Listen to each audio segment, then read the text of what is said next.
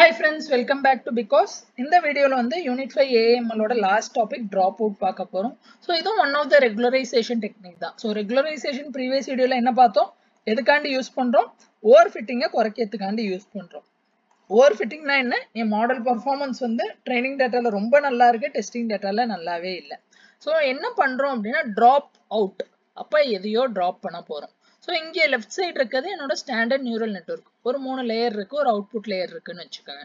என்ன பண்ணுவோம் அப்படின்னா லைக் இந்த மொத்த நியூரல் நெட்வொர்க்கும் நான் யூஸ் பண்ணேன் அப்படின்னா என்ன பாசிபிலிட்டினா ஏன் நியூரல் நெட்வொர்க் இந்த ட்ரைனிங் டேட்டால இருக்கிற சின்ன சின்ன நியூஆன்சஸ், சின்ன சின்ன நாய்ஸை கூட அது கரெக்டாக அட்ஜஸ்ட் பண்ணி ஓவர் டைம் கண்டுபிடிச்சிடும்.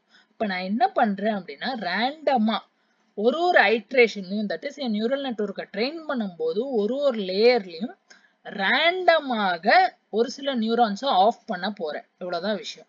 ஸோ இப்போ ஃபர்ஸ்ட் லேயர்ல எப்படி இருக்குன்னு பாருங்களேன். எக்ஸாம்பிளுக்கு ஃபர்ஸ்ட் லேயர்ல எல்லாம் ஆனா இருக்குன்னு அசியூம் பண்ணுங்க. ஸோ நான் ஃபர்ஸ்ட் டைம் ட்ரெயின் பண்ணும்போது செகண்ட் லேயர், இதை செகண்ட் லேயர்னு வச்சுக்கிட்டோம் அப்படின்னா இதுல மொத்தம் எவ்வளோ நியூரான் இருக்கு? மொத்தம் 4 நியூரான் இருக்கு. இதுல ஒரு 50%. ஸோ P = 0.5, Pன்னு ஒரு பேராமீட்டர் இருக்கு. Pனா எவ்வளோ நம்பர் ஆஃப் நியூரான்ஸ் நான் ஆஃப் பண்ணணும். 0.5னா 50%. அப்ப ரேண்டமா ஏதோ 2. அப்ப இந்த நியூரானை ஆஃப் பண்ணிடுறேன், இந்த நியூரானை ஆஃப் பண்ணிடுறேன்.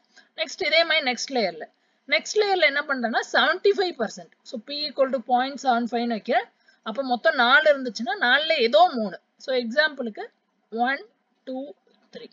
ஸோ இது ஒரு ஐட்ரேஷன், தட் இஸ் ஒரு ஃபார்வர்ட் பாஸ். நம்ம ஃபார்வர்ட் பாஸ்னா என்னன்னா பேக்வர்ட் ப்ராபகேஷன் அல்காரிதம்ல பார்த்திருக்கோம். ஒரு ஃபார்வர்ட் பாஸ்ல இப்படி நடக்கும். நெக்ஸ்ட் ஃபார்வர்ட் பாஸ்ல என்ன சார் நடக்கும்? வேற ரேண்டம் செட் ஆஃப் நியூரான்ஸை ஆஃப் பண்ணும். அவ்வளவுதான், ஆன் ஆஃப் மட்டும்தான். டிராப் பண்ணுவோம். எதை டிராப் பண்றோம்? ஒரு லேயர்லயும் நியூரான்ஸை டிராப் பண்றோம். ஏன் டிராப் பண்றோம்? ஓவர் ஃபிட்டிங்கை ப்ரிவென்ட் பண்றதுக்காண்டி டிராப் பண்றோம். ஸோ இன்னொரு sample diagram network after drop out பார்த்தீங்கன்னா இப்படி இருக்கு. ஸோ ஃபர்ஸ்ட் லேயர்ல இதை டிராப் பண்ணியிருக்காங்க, செகண்ட் லேயர்ல இதை டிராப் பண்ணியிருக்காங்க, தேர்ட் லேயர்ல இதை டிராப் பண்ணியிருக்காங்க. ஜென்ரலி அவுட்புட் லேயர்ல நம்ம டிராப் பண்ண மாட்டோம். இவ்வளவுதான் ஃப்ரெண்ட்ஸ் கீ பாயிண்ட் டிராப் அவுட்டை பொறுத்த வரையும். அதை தவிர இங்க இருக்க கீ பாயிண்ட்ஸ் பார்த்துலாம் லைக் உங்களுக்கு எக்ஸாம்ல எழுத ஈஸியா இருக்கும்.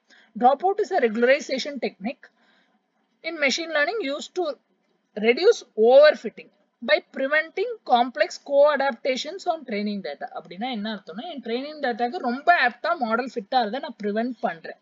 Then dropout randomly turns off a fraction of neurons in the neural network during training.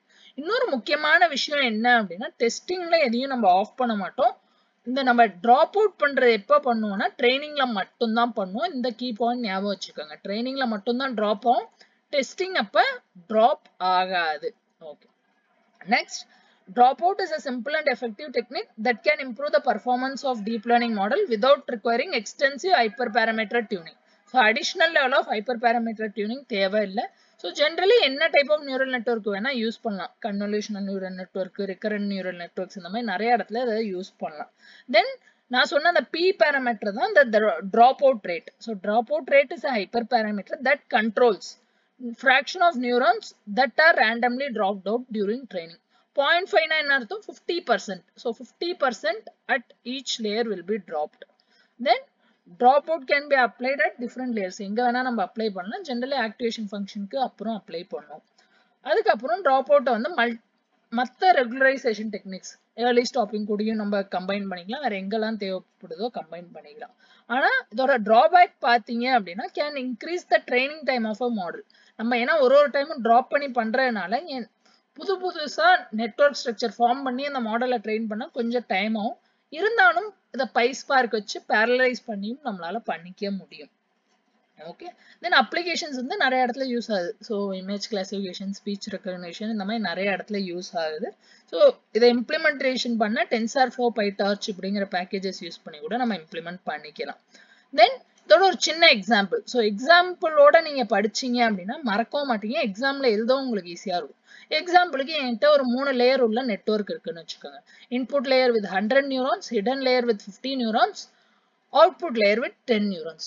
3 layer இருக்கு. Input layer, hidden layer, output layer.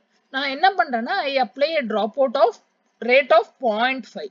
So 0.5னா என்ன ஆகும்? During training the dropout layer randomly drops out 50% of the neurons in the hidden layer. So hidden layerல இருக்கிற நியூரான்ஸை மட்டும் அதை drop பண்ணும். So generally நம்ம output லேயர்ல apply பண்ண மாட்டோம், அதே மாதிரி இன்புட் லேயர்லயும் அப்ளை பண்ண மாட்டோம். ஜென்ரலி hidden layers-ல மட்டும்தான் apply பண்ணும்.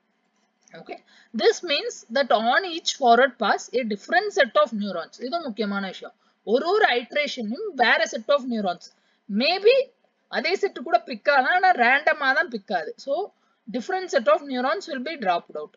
ஸோ பண்றதுனால என்ன அட்வான்டேஜ் அப்படின்னா ஓவர் ஃபிட்டிங் நமக்கு ப்ரிவென்ட் ஆகுது, அதான் மெயினான அட்வான்டேஜ். இப்போ எக்ஸாம்பிளுக்கு ஃபர்ஸ்ட் ஃபார்வர்ட் பாஸ்ல நியூரான் 1, 5, 10, 15, 20 இதெல்லாம் சும்மா ரேண்டமா எழுதியிருக்காங்க, அதை டிராப் பண்ணோம்னா நெக்ஸ்ட் பாஸ்ல 2, 6, 11, 16, 21 இந்த மாதிரி வேற ஒரு செட்டு டிராப் ஆகும். இந்த மாதிரி ஒரு பாஸ்க்கும் நடக்கும். தென் இந்த பாயிண்ட் தான் நம்ம ப்ரீவியஸ் ஸ்லைட்ல பார்த்த dropout layer does not drop out any neurons during inference, that is testing timeல inference timeல எதையும் நம்ம drop பண்ண மாட்டோம். ஏன் பண்ண மாட்டோம்? Because we want the full power of the network to be used for making accurate predictions. So different நான் drop பண்ணி train பண்ணியிருந்தாலும் எனக்கு ரிசல்ட் டைம்ல எனக்கு வந்து full performance தேவை. ஸோ அதனால நான் ரிசல்ட் இன்ஃபரன்ஸ் டைம்ல எதையும் drop out பண்ண மாட்டேன். Then advantages of dropout பார்த்தீங்கன்னா improved generalization. So overfitting குறைச்சாலே generalization improved ஆயிடும். Simplicity. So நம்ம L1, L2 பண்றதோட இது கொஞ்சம் சிம்பிளா இருக்கும் regularization techniqueலயே. ஏன்னா hyperparameter tuning தேவையில்லை. Then computationally efficient. Then reduces co-adaptations. Co-adaptationனா என்னன்னா ஒரு நியூரானையும் இன்னொரு நியூரானையும் டிபெண்டண்டா இருக்கிறத குறைக்கும். அதுக்கப்புறம் ஸ்பெஷலா இதுக்கு எந்த அடிஷனல் டேட்டாவும் தேவைப்படாது. Then அதே மாதிரி drawbacks இருக்கு. So drawbacks first பார்த்தீங்கன்னா increased training time, reduced learning rate. So learning rate வந்து learning process வந்து ஸ்லோ ஆகிறதுக்கான வாய்ப்பு இருக்கு. அதுக்கப்புறம் சில டைம் இன்ஸ்டெபிலிட்டி நடக்கவும் வாய்ப்பு இருக்கு. இன்ஸ்டெபிலிட்டி எப்போ நடக்கும் அப்படின்னா dropout rate வந்து ரொம்ப ஹையா, நான் 0.8, 0.9 வைக்கிறேன்னா அப்போ என் நெட்ஒர்க் ஸ்டேபிளா இல்லாம போக வாய்ப்பு இருக்கு. அதுக்கப்புறம் it cannot be used with all types of networks. அப்படின்னா என்ன? இப்போ இது என்னோட ஒரு நெட்வொர்க்னு வச்சுக்கோங்க, ஒரே ஒரு இன்புட் நியூரான் இருக்கு, இங்க 2 இல்ல 3 நியூரான் இருக்கு. இப்போ 3 நியூரான் இருக்கும் போது நான் இதுல 2 டிராப் பண்ணிட்டேன்னா என் நெட்வொர்க்கோட பர்ஃபார்மன்ஸ் ரொம்ப பெரிய லெவல்ல இருக்காது. So dropout is not suitable for all types of neural network, particularly those with small number of neurons or with small number of layers. So எதுல வந்து எக்கச்சக்க லேயர் இருக்கோ அங்கதான் இது நமக்கு யூஸ் ஆகும். சின்ன நெட்வொர்க்ஸ்ல சின்ன நியூரான்ஸ் இருக்கிற நெட்வொர்க்ல இது வந்து நமக்கு பெரிய லெவல்ல யூஸ் ஆகுது. ஸோ இவ்வளோதான் friends 5th unit. So ஏஎம்எல்லோட 5th unit முடிஞ்சிச்சு. ஸோ நெக்ஸ்ட் வீடியோவில் ஃபர்ஸ்ட் யூனிட்லாம் பார்க்கலாம். ஸோ பிடிச்சிருந்தா ஒரே ஒரு லைக் பண்ணிடுங்க, ஃப்ரெண்ட்ஸோட இதுவரையும் ஷேர் பண்ணலன்னா ஷேர் பண்ணிடுங்க, சேனலை சப்ஸ்கிரைப் பண்ணலன்னா சப்ஸ்கிரைப் பண்ணிடுங்க. நெக்ஸ்ட் வீடியோவில் பார்க்கலாம். Thanks, by.